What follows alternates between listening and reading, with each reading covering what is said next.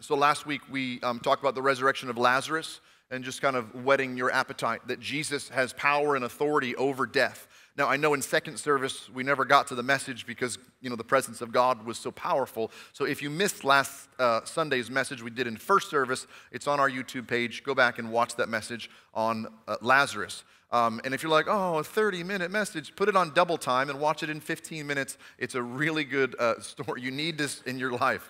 How busy are you that you don't have 15 minutes to hear how Jesus raised the dead? Come on, somebody. So, today I want to talk about another dead-raising situation, and this is actually not where I was going. I felt strongly this week that this is where we needed to go. Open your Bibles to Mark chapter 5. If you want to flip back a page or scroll, left arrow to Mark chapter 4 and just kind of peek at what the Lord was doing, he was giving the people all of these parables, all of these stories to help build their faith and to encourage them in their walk with God. But the disciples found themselves in a storm in the boat coming back to Capernaum. Jesus was asleep, and they woke him up, and they said, hey, boss, we're going to drown. And he said, no, we're not. You just need faith. And he calmed the wind and waves, and the storm died down, and they got to Capernaum safely. And then in Mark chapter 5, at the beginning, we won't have time for this story, Jesus and the boys went over to a place where they got off the boat, and immediately they were met by a homeless guy that was demon-possessed. And I don't mean like one demon. The Bible says there was a legion of demons. Thousands of demons were in this guy, and he was completely out of his mind. So Jesus did what Jesus does, and he did a God thing for a man, and he cast out those devils into a herd of pigs, and the man was completely restored, mentally, emotionally, physically, back and was made whole. So, and then they're back in the boat, and they're heading back to Capernaum. Now, at all of this same time, Capernaum was the headquarters for Jesus' ministry. But this was a new thing. Following Jesus as Messiah and believing that God had sent Messiah, this is all new. And it was freaking people out, especially religious people, those that were devout Jews. Now, in the town of Capernaum, there was a large synagogue. The synagogue would have always been like the center of the town. And the priest of that synagogue was a guy named Jairus. Now, Jairus, that we know of, was not yet a believer in Jesus. He was religious. It's probable because the Pharisees were the ruling party at that time in Israel that he was also a Pharisee, which they were super anti-Jesus. They were anti-Jesus because they thought that he was a nut job, that he was a trickster, he was a charlatan. And the problem is this. Jairus' daughter, who's 12 years old, was sick. Maybe she started out with a cold or a flu or a stomach thing, and she just kept getting worse and worse and worse and wasn't getting better. And it's one thing when you're the rabbi and you go visit everybody else when their kids are sick, but who do you turn to when it's your kid that's sick? And he turned to the doctor, and the doctor came and he saw his daughter and said, oh, I'm sorry, there's nothing I can do, and it doesn't look good. She might not make it through this. And I remind you that Jairus is a powerful, wealthy, influential person in this town. And Jairus is like turning to everybody that he can turn to except Jesus. Because there's these stories that Jesus had cast out devils. There's stories that Jesus had healed the sick, even raised the dead. But Jairus is like, that's not for me. That's for those losers. That's for the gullible. That's for the idiots. That's not for a person who's smart like me. But he's funny how people do desperate things for their family that they love when their world is being rocked by tragedy. And Jairus isn't quite sure what to do because his baby girl could die at any moment. So he's wondering, what about that Jesus guy? There's always crowds that follow him. I wonder if I could get through the crowd and ask him to pray for my baby girl. Now, this would have been a huge mistake for his career because sometimes we put our career before our faith. And Jairus was thinking about his career. And had he done this, other priests would have asked for Jairus' resignation because you can't be a Jesus fanatic and a Jewish rabbi in Capernaum because the other Jewish priests were actually plotting to kill Jesus. So this was something that in his mind he's wrestling with. And he wasn't sure why the people were following Jesus by the thousands. Because the crowds that Jairus thought were just gullible people. These people thought that Jesus hung the moon. And he did. Mark chapter 5, verse 21. Jesus got into the boat again, and he went back to the other side of the lake. There was a large crowd gathered around him on the shore. Then a leader of a local synagogue, whose name was Jairus, arrived. When he saw Jesus, he fell at his feet. Pleading fervently with him, he said, "My little daughter is dying. Please come and lay your hands on her, heal her, so she can live." Let me just stop right there, because notice the faith of Jairus. A guy who probably wasn't a believer is now eating the dirt in front of Jesus' feet, in front of the whole crowd, and he says, "If you will come lay your hands on my baby girl, she will live and not die." This unbeliever has more faith than most modern Christians in America today. Because most modern Christians today don't really believe that God can heal. But this rabbi, on his first 5 minutes of being a believer, says, "I don't have time for political games. I don't have time for religious pride. I'm in a case of an emergency. My girl could die, and I need God to intervene. So I don't know what you've come here today for, but maybe you need to bring that thing that's in an emergency state to the Lord. Lord, my family is in an emergency state, and I need to lay myself down before you. My marriage, my finances, my health, my mind, my heart. I'm not playing no games. I didn't come to church to just do patty cake, to just do a religious exercise. I came to bow down before the King of Kings and Lord of Lords and say, you've got to heal this thing in my life." So Jairus knows what to do. He falls at Jesus' feet in front of his whole town and says, "Lord, you've got to heal my baby girl." So keep reading, verse 24.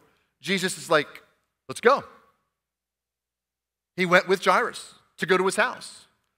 All the people were following. This huge crowd of people is now following Jesus and Jairus, heading to Jairus' house. Verse 25. They get interrupted. A woman in the crowd that had suffered for 12 years with constant bleeding. By the way, notice that Jesus immediately was like, "Sure, let's go heal your daughter." See, there's something about faith that is super attractive to Jesus. That when we respond to the Lord in faith, he's like, "Let's go, I'm in it." But there was another person that was reaching out to Jesus in faith that day, and it was this woman that had been bleeding for 12 years. She also needed a miracle from Jesus. Verse 26 says, she suffered a great deal from many doctors. Over the years, she had spent everything she had to pay these guys, but she had gotten no better. In fact, she got worse. She had heard about Jesus, and she came up behind him through the crowd, and she touched his robe. She thought to herself, if I can just touch his robe, I will be healed. Immediately, the bleeding stopped, and she could feel in her body that she had been healed of this terrible condition. And Jesus realized at once that healing power had gone out from him, so he turned around to the crowd and said, "Hey, who touched me?" The disciples look at the kind of irony, because I don't know if you've ever been to Israel with us. You know what's coming, right? One of these days, we'll be taking a tour of Israel, and you're welcome to join us, and I will take you to some of these ancient streets. Speaking of which, Israel tour people, you know how I said maybe November? I got an email from my in-laws, Josie's parents that live in Israel. Maybe this summer is a news article they read. So, okay, one clap from somebody that wants to go to Israel. So stay tuned. We might be taking a trip to Israel this summer. We might not. Who knows? The streets are very narrow. Like, you could just have it's the width of a donkey is basically to get through a city street. Like, you could reach out and touch 2 homes.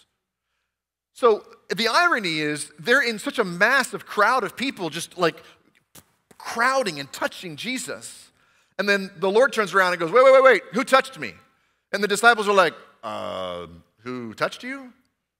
Because, everybody touched you. And Jesus is like, no, somebody touched me. So he's looking around, and then this frightened woman raises her hand, trembling at the realization of what's happened. And she came and she fell on her knees before Jesus. And she explained to him what had just happened. So he said to her in verse 34, "Daughter, your faith has made you well. So go in peace because your suffering is over." See, just like Jairus, this woman reached out to Jesus by faith. She touched Jesus by faith. See, here's the deal. There were hundreds, thousands of people touching Jesus, but only one was touching him by faith. I think every Sunday morning in American churches, there are hundreds, thousands of people that are around Jesus, but only a few reach out and touch him by faith. So my counsel to you is that when you have these opportunities, these moments when God is moving, you don't just stand there with your hands in your pockets thinking about lunch, thinking about the Final Four coming up this week. You think about his glory and his honor, his majesty and his power, and you reach out and you touch him by faith. This woman is healed.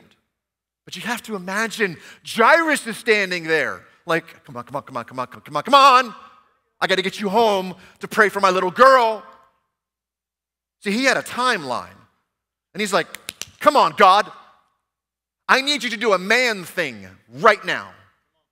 I need you to do a God thing on a man's schedule. Let's go, let's go, let's go. And Jesus is like stopping and praying for this woman who had been bleeding for 12 years. Do you remember ancient Jewish law? And Jairus is a good rabbi? See, if she had a bleeding issue, she was ceremonially unclean, and she should not have been in the city that day. So for 12 years, this woman has been an outcast. But Jesus has mercy on her and says, I don't really care what the law says. Why don't we deal with what's going on in your heart? See, Jesus is no respecter of persons. In these same 2 chapters, he's ministering to a homeless guy that's demon-possessed. He's ministering to his own beloved disciples.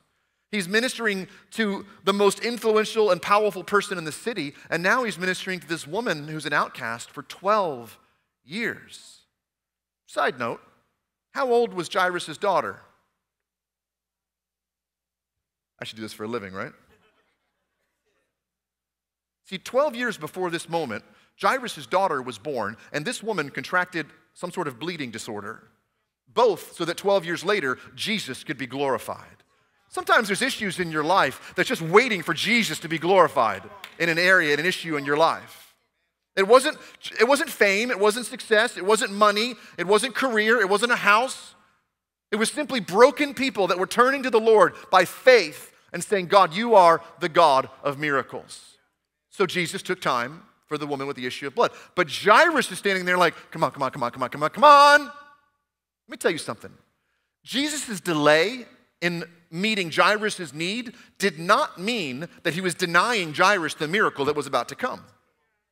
So if you are waiting for God to move in an area of your life, it doesn't mean that God's not going to move. Have faith in the waiting. See, faith is the foundation that everything is built on. It's faith that Jesus responded to Jairus' faith. It's faith that stopped Jesus dead in his tracks by this woman reaching out. Faith makes Jesus bigger than the problem you're facing. So that's why we live and we walk by faith.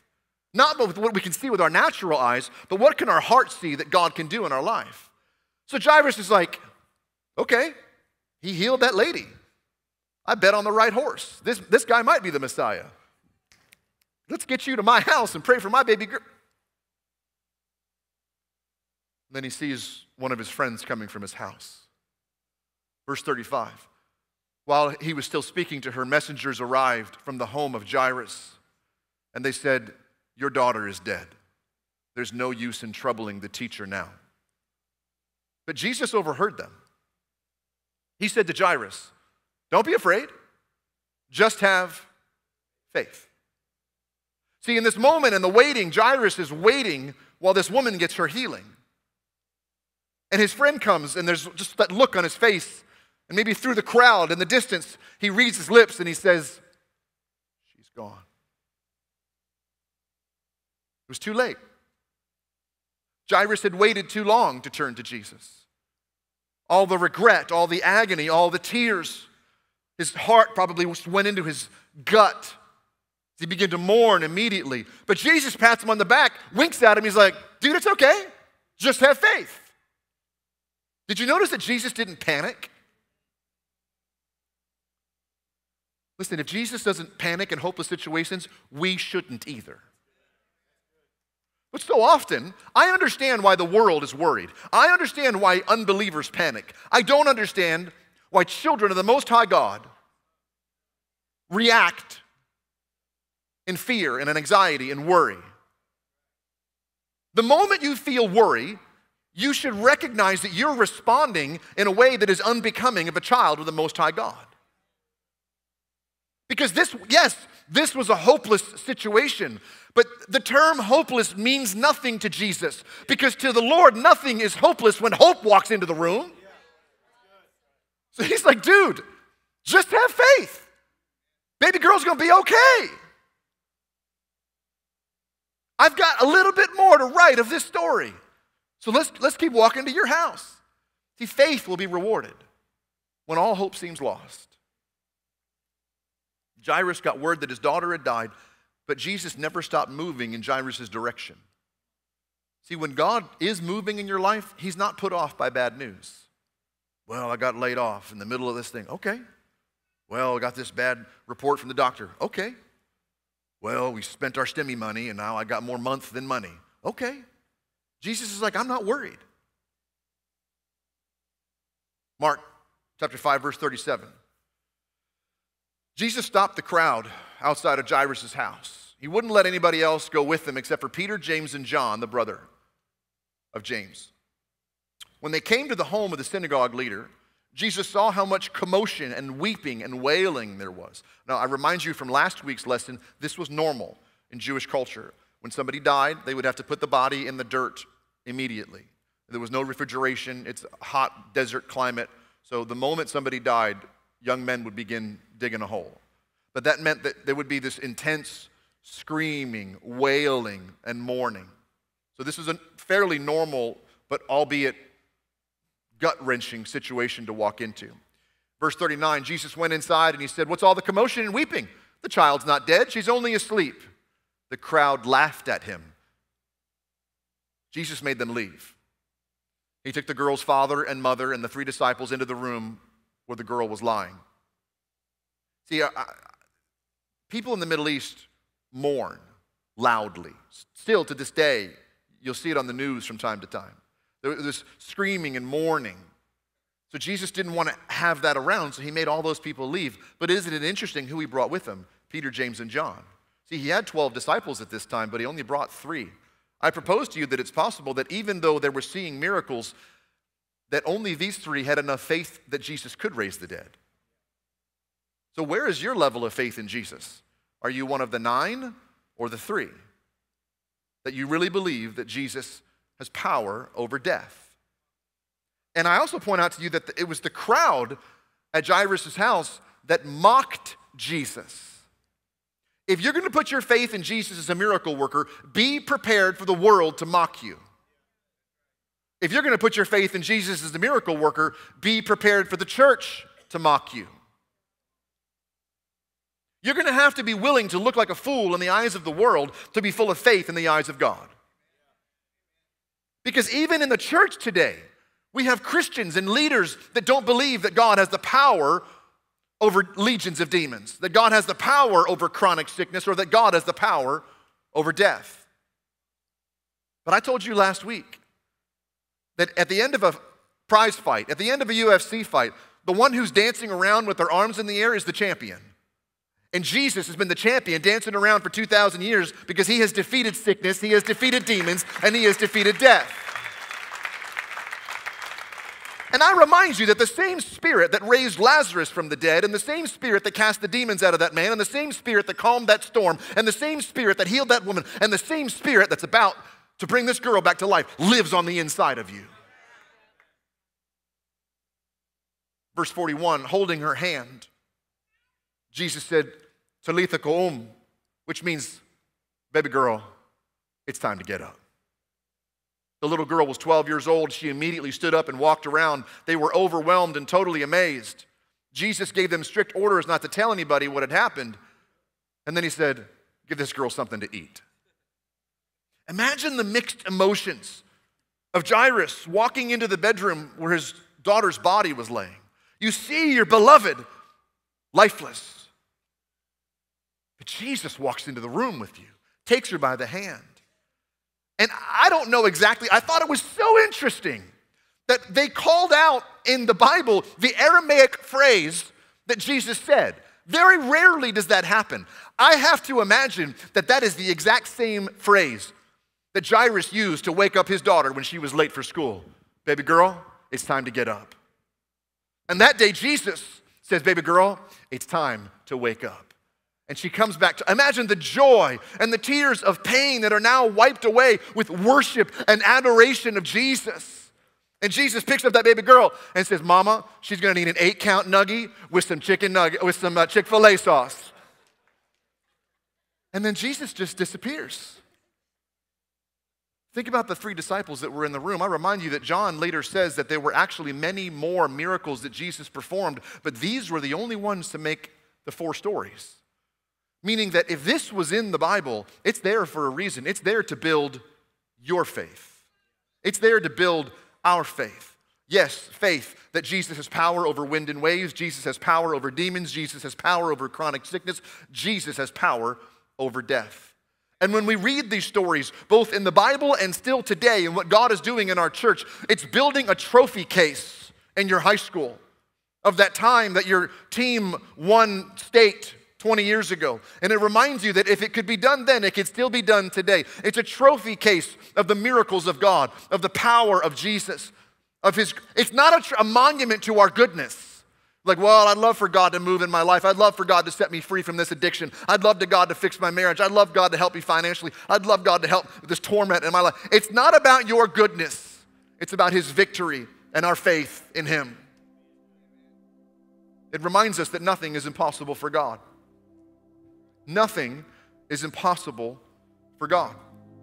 Last Sunday in our service, a member of our church had been dealing with years of debilitating hip and leg pain, was healed and went for a run this week.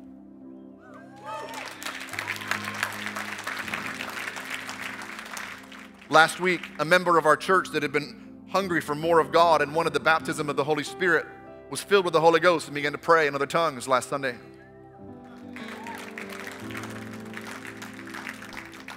Last Monday, I could not stop praying in the Spirit all day long. And I know it's like, well, that's what you do for a living. Listen, I love to pray. I love to pray in other tongues. I love to let my spirit man pray.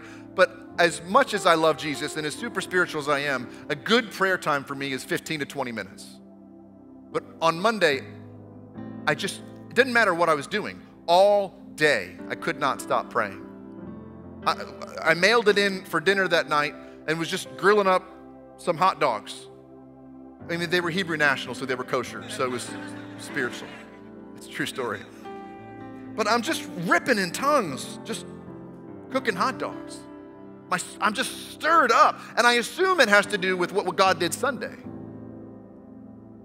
10:30, we're getting ready for bed. Phone rings. It's one of y'all. Pastor, I'm coming to your house, and I'm bringing my brother who's been a prodigal running from God for a long time. I want you to pray for him. He's going to get right with God tonight.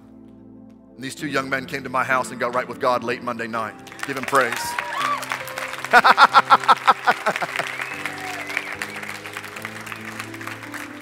His name is actually one of those cards buried in there from when we prayed for lost people back in October. We have to find it and pull it out. Because I texted him yesterday. I said, do you still love Jesus, or are you back to just liking him? He said, Pastor, I love Jesus so much. Yeah, come on, somebody.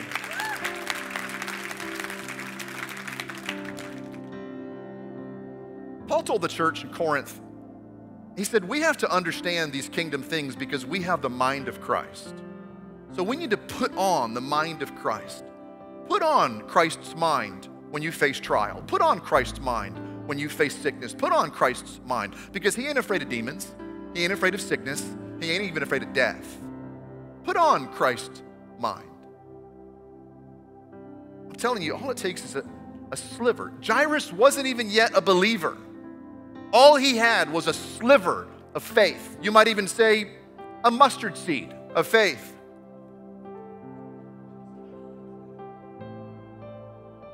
And God raised his little girl from the dead.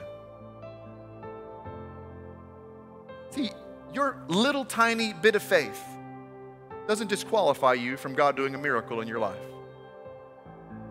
The devil will lie to you and say, listen, your addiction to pornography, you're vaping, you're weed smoking, you're getting drunk, you're getting anger, your fear, your anxiety, your loneliness, your depression, that disqualifies you from God moving in your life.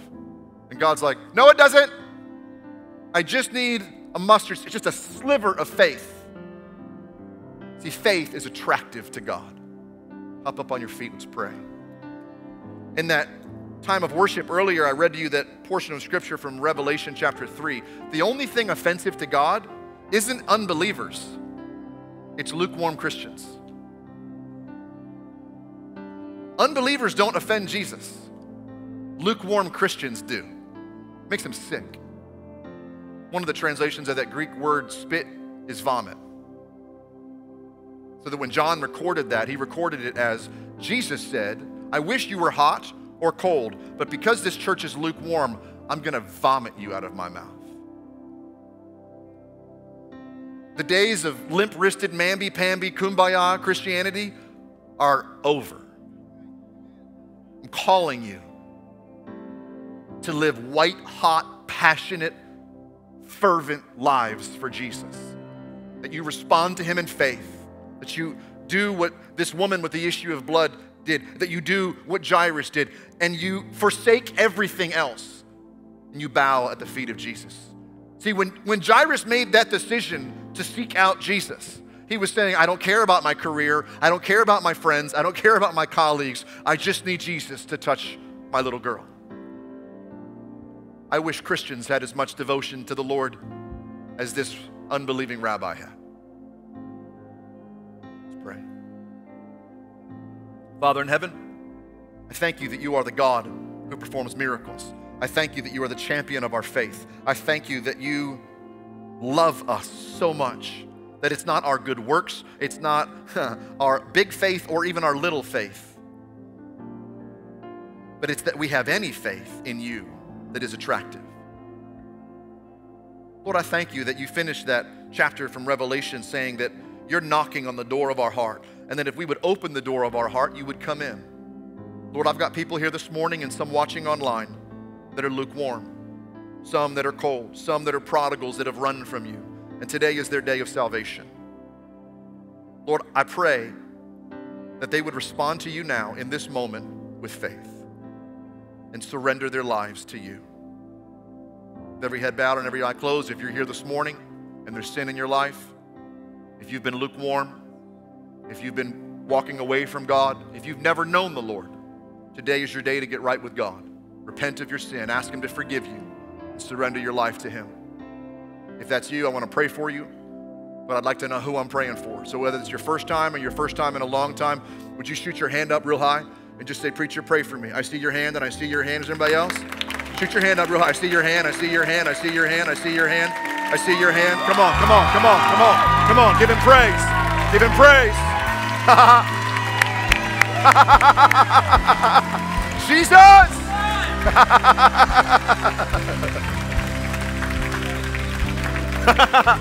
Hold on.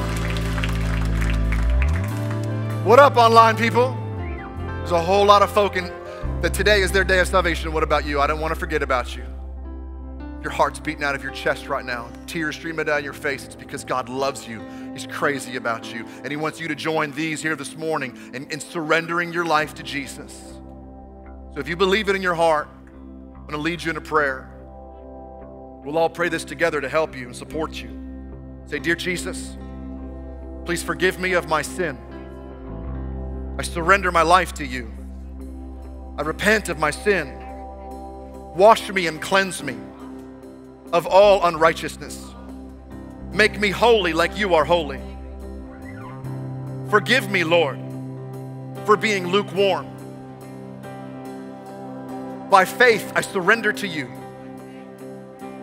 to be the Lord of my life, and I receive the gift of eternal life and of your great love for me. Thank you, Jesus. Thank you, Jesus. Hallelujah, hallelujah, hallelujah. Amen and amen and amen. Come on, come on, come on. Thank you, Jesus. So if you're at home and watching online, what I want you to do is text the name Jesus to 817-405-2244. That's going to give you an auto response form. Please fill that form out. Let us know what God has done in your life today. If you're here this morning, reach into the seat back in front of you and fill out that Connect card. Let us know what God's done in your heart so we can celebrate with you and encourage you. A lot of you might need to get baptized in water. Sign up on your Connect card, either online or in person, and say, I need to get baptized in water. Man, I was backslidden, I was lukewarm, and I'm putting that lukewarm Christian dead in the water, and this white, hot, fiery, in love with Jesus is coming out of the water.